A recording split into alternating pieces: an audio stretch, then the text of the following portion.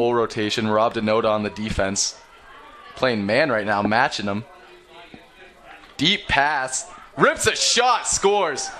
He didn't have much of a chance. That was a hard shot from number 27. That was Madonna to Mott. That's a lot of offense for Hobart this year. Gets in tight, rips a shot. That one went high too. That's the second high goal. He's just getting his stick on, so. Sacred Heart's going to convert, rip one deep, save. Good to see him making things happen, and Sacred Heart scoring a lot from that cut, so. Yeah, also, man, he's got 10 goals on the year. He's itching to get his first today. That was Archer. Excuse me, Madonna, who finds the back of the net. Madonna.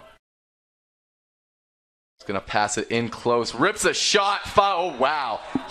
He almost barred down that top right.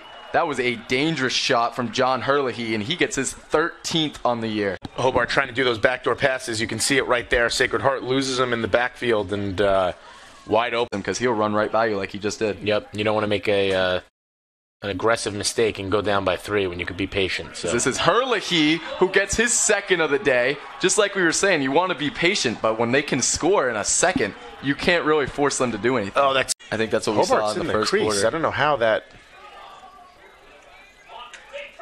Fake pass to the top. He's going to keep it and rip a shot and beat LeBlanca. That was an insane shot from Tommy Mott for his 11th goal on the year and his first of the day.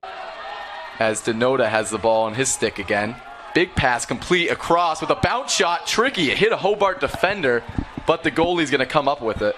I think the first back rooms who's operating in the X right now to the dangerous Ryan Archer. To the big man Bach. He was completely and totally naked. Nobody within about 5 yards of him. Looks like Hobart's going to come away with it. They're going to win the first face-off of the overtime period.